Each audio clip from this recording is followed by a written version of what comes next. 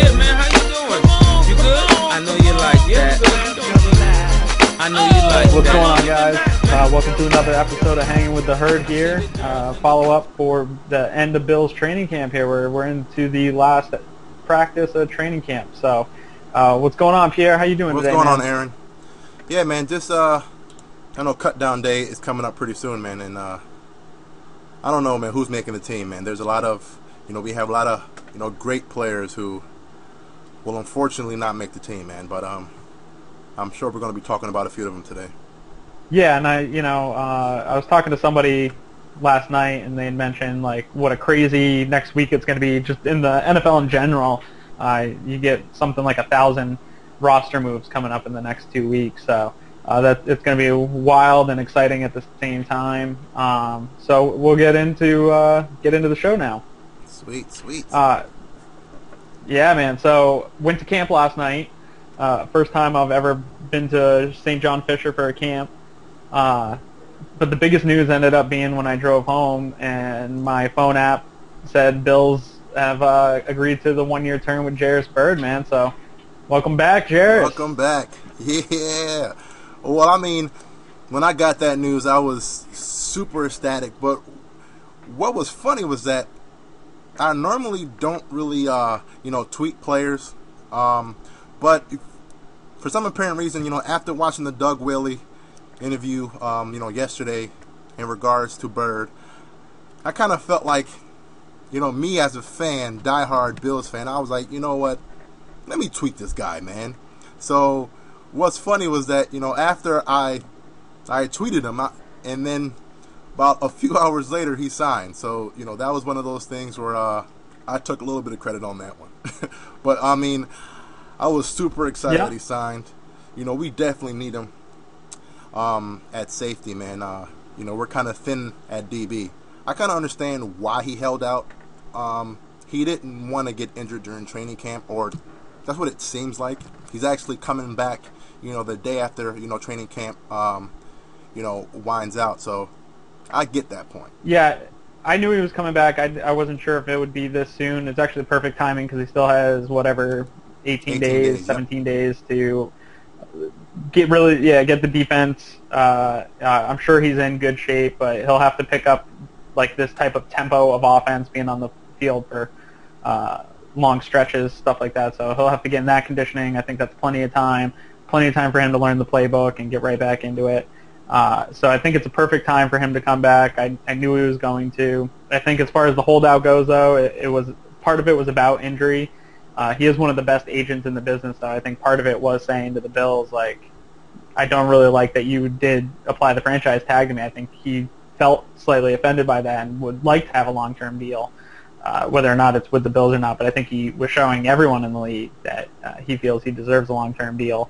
But he's back in time to make things happen. We just move forward the rest of the year and see what happens if they can renegotiate and get him a long-term next year. I mean, so. I kind of like how you bring up the word or the phrase "move forward," man. Bills fans just have to say, you know what, he's here now.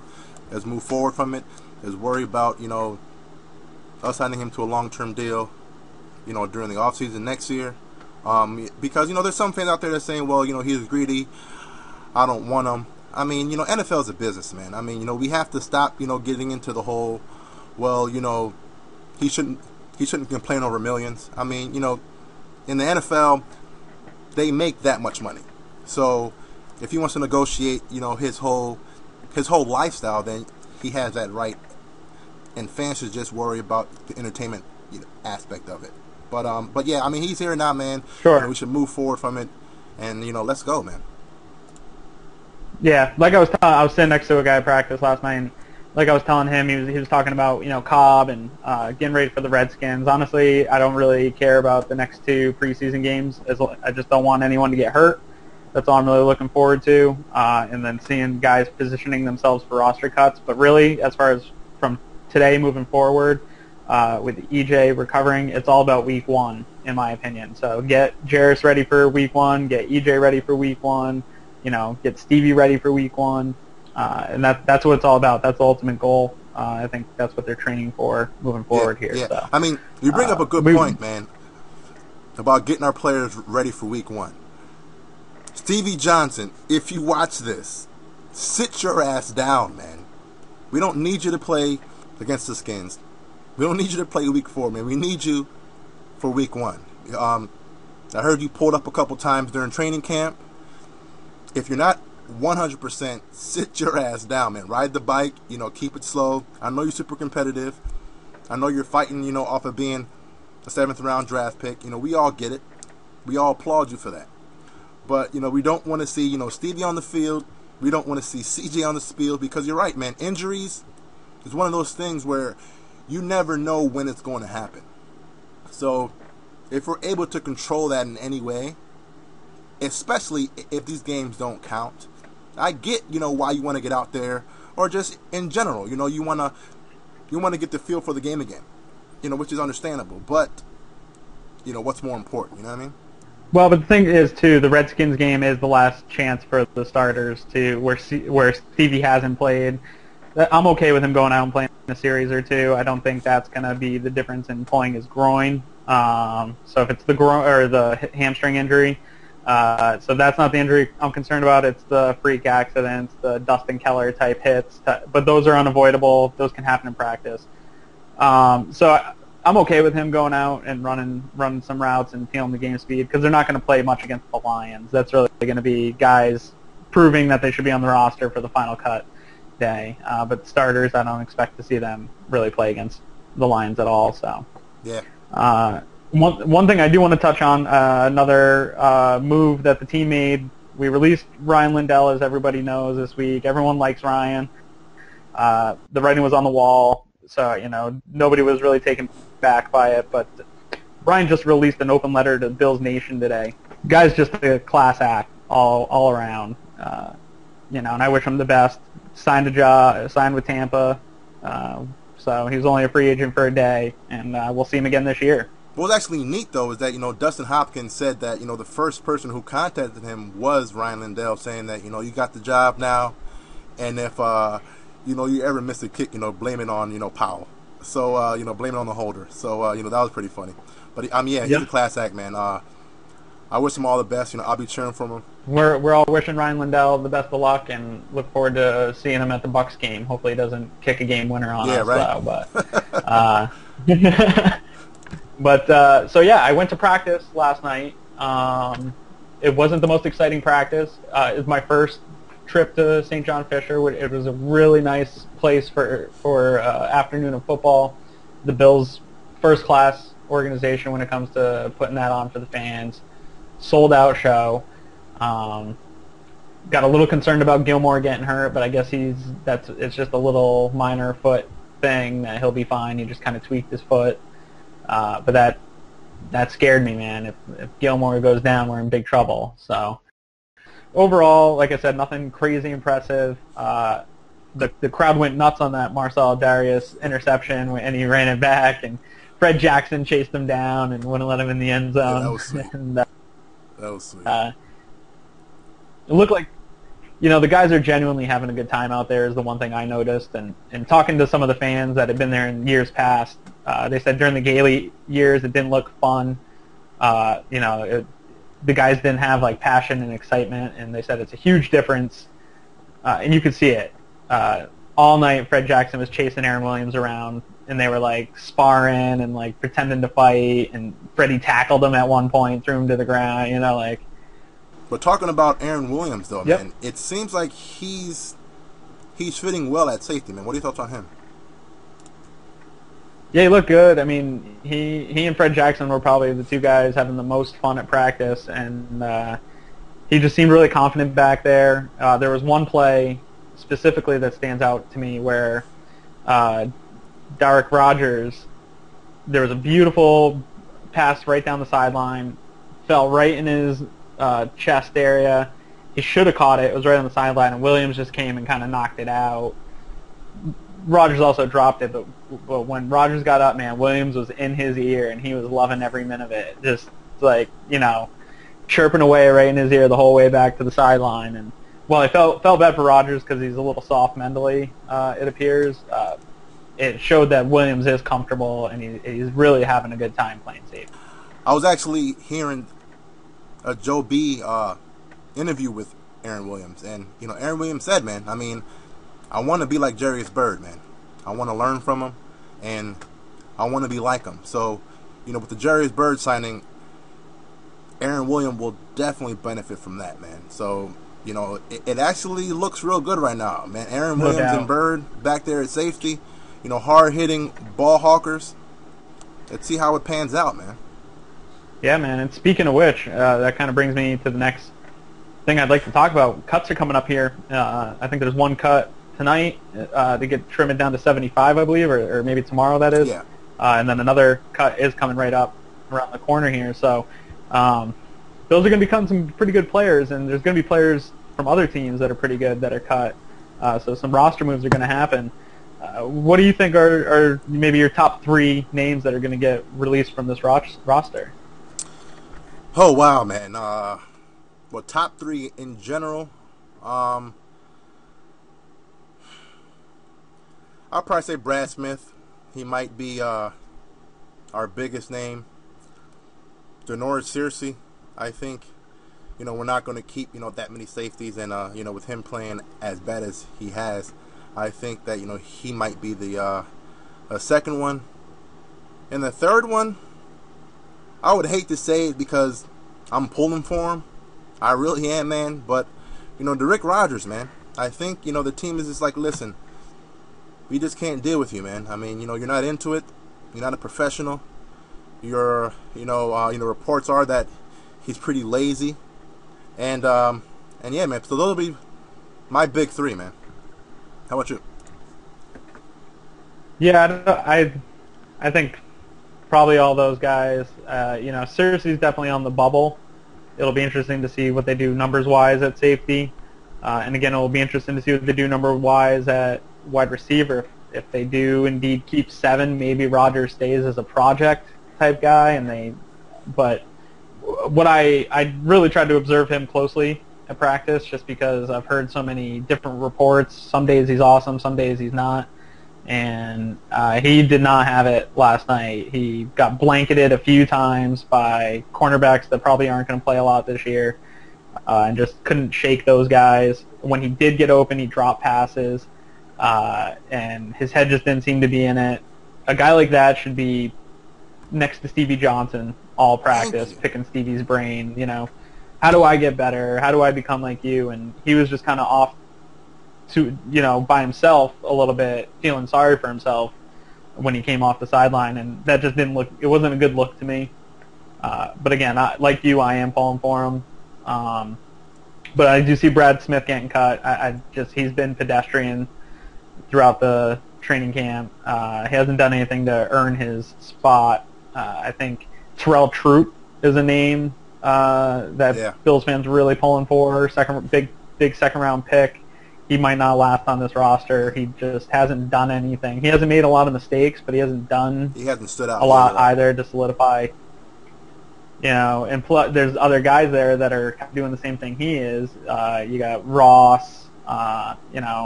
Carrington's definitely a lock. So I mean, there's guys at D tackle.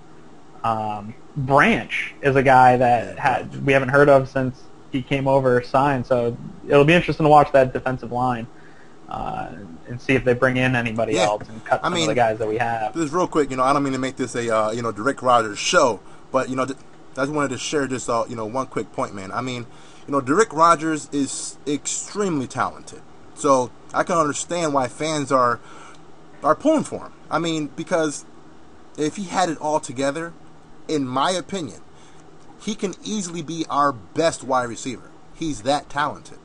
So, but it's just he's not consistent, man. Even Marone said, listen, his issue is his consistency. He just doesn't have it, down in and down out. So yeah, now with Troop, I'm definitely with you on that one. He hasn't looked bad, but he hasn't stood out either. But right now, man, our front 7 looks extremely solid. Now, with Bradham, most likely he's going to get suspended the first 4 games. I hope it's not 4, but with the whole collective bargaining agreement and NFL rules is if you get caught one time it's 4 games. So So now we have to figure out who's going to be playing, outside linebacker.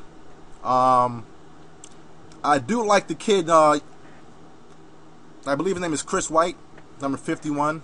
He seems pretty solid, but at the same time, with our, depth now at linebacker, he might not make the team either. But if he does, I'm kind of pulling for him. Yeah, but Penn likes him. I think he'll stick around as a special teams guy, and a backup linebacker. So I don't see him playing the outside, though. I see him being a Kiko backup. At wide receiver, man, who are we going to keep, man? We have eight wide receivers who can easily make the team. We already have 5 locks, but it's just that 6th person. Who's all going to get cut, you think, man? If we're going to keep 6, what 3 are getting cut? Well, Smith. I think all fans right now are in agreement that Smith is really the odd man out, just based on age, contract, and what versatility he provides that position. He doesn't do anything different than the guys that are already there. Yeah. I think Kaufman has a lot of potential, but I think he's a guy that they could cut, and then he is a talent. But I think they could get away with cutting him and putting him on the practice squad and keeping him there. If you cut Rodgers, somebody's going to scoop him up, which the coaching staff just has to decide. Do they want to, look 2 years from now and see him progressing and being on somebody else's team, doing well? Is that a risk they're willing to take to keep a guy like a Marcus Easley, who's had a really great camp, and has finally become the guy Buddy Nix thought he was? So they definitely have some tough decisions to make, but I think they're going to be fine either way. I mean, it's definitely Stevie, Woods, Graham. Who really stood out to me in camp that made some very big mistakes was Marquise Goodwin at wide receiver. There was about 2 to 3 plays in a row where Cobb hit him. One of the passes was a little bit ahead of him, but he still got both hands on it. But Cobb hit him a few times in stride, and the ball just popped off his hands, and one of them went for a pick, and the other one could have easily gone for a pick. So I haven't seen a ton out of Goodwin except for on the straight route, so I don't know how that's going to work for him 16 games a year, or if he's just kind of a gadget player. Yeah. I mean, with Goodwin, he's actually been making a lot of plays in camp. I think last night was probably his worst day of camp. But, whenever you drop passes, man, I know Chris Carter always says, if it hits your hand, you got to catch it. But, the main thing with catching balls, man, it's all about concentration. So, and even things like the interception against Minnesota, though, that was on Goodwin. That was not on Cobb. I don't know, man. I think I disagree with you on that one, 100%. I saw it plenty of times on replay over and over again. Cobb, all right. I remember Deion Sanders used to always say, if the ball is thrown inside, you're allowing the cornerback to make a play. That ball should have been thrown outside. It should have been thrown to the outside shoulder. There's no reason why, in my opinion, it should have been thrown inside, man. That's my take on it. Okay, but that happens though. We know even EJ is going to make throws that are off. If the receiver can catch it and make a play on the ball, it is their responsibility to become a defender. And he didn't become a defender and try to really get that ball from being intercepted. Yeah, that's true. We know Cobb's accuracy is suspect, so yes, it's a little bit on Cobb, but he didn't gain separation on that route, and the receiver he's supposed to turn into the defender, and yeah. I think that was one of the questions about him coming out was, yeah, he can block, but is he big enough to wrestle with a cornerback when the ball's going to go either way? And so I think some of that play was on him. Maybe not 100% of it, but Stevie's really good at keeping the ball away from the defender. That's true. But he's going to make the roster. So it's interesting to watch the offense go too, because whoever is on the team, whether it's 6 or 7 guys, they're going to get in there because it's a fast-paced offense. And if Stevie catches 3 balls in a row, they're going to rotate guys in and out of this offense. So expect to see a lot of different looks. Yeah, I think Easley is one of those. standout wide receivers that, everyone's kind of, giving up on, including myself, man. But he definitely stepped up so far this, preseason. So I'm pretty sure just off of those first 2 games, he's going to make the team. But I do believe that this year we're going to carry 7 wide receivers, and Rodgers being that 7th. No doubt, no doubt. So training camp's over as of today, and the guys are going to pack their bags and drive back down the turnpike over to Buffalo. And like I said earlier, in my mind, it's all about week 1 now, preparation for week 1. We're 18 days away from our biggest rival, the Patriots, coming into the Ralph, and these guys got to put on a good show. The coaches know it, the players know it. So it's going to be an exciting couple weeks here. Anything you want to wrap up about 2013 training camp that really stood out to you? Our defensive scheme. That's one thing that, we all thought last year that, we were going to have a dominant defense, and I think, we have the personnel for that now. I'm definitely intrigued on how well we're going to be playing on defense. Like I said on one of my, prediction videos, I'm predicating our success solely on our defense, man. I know we're going to make plays on offense, but, we need to stop teams, man. And right now in training camp or in, during this, preseason, defense has definitely shown that, we're going to be dominant, man. How dominant, I don't know. Mike Pettin has always, brought in, some pretty dominant defenses, top 6 defenses. I think his worst defense was last year, and they still ranked 8th. So, but yeah, man, that's the main thing. EJ's EJ. Everyone knows how I feel about that. I'm pretty happy to know that, we do possibly have a franchise quarterback on our hands. But, my main thing was just seeing how well our defense gelled. And now with having Byrd back, if he comes back to doing what he does, watch out, man. Definitely watch out. Yeah, I think the biggest thing that stood out to me was obviously the defensive scheme, but really both schemes, because I think they both made each other better. The fact that our offense is facing a versatile defense that attacks from many different ways, and the fact that our defense is facing an offense that's high pace and doesn't allow you to really set up for them. I think that's only going to make both sides of the ball better moving forward. And I also think that they're really well conditioned because of that, because of the high pace that they've been practicing at and playing at. They're probably more conditioned than a lot of the teams. Even though the trend in the NFL is to move at a higher pace, I think they're doing it at a little bit of a steeper clip than everybody else seems to be, except for maybe the Eagles. So I think going into week 1, there really isn't a ton they don't expect to see, but we'll see how well they prepare for teams, and that's what I'm excited about coming up here in the next week or two. So that's all I've got for today, man. How about you? Well, that's it, man. That's it, man. Birdman is back. EJ has to start, and my life will be complete, man.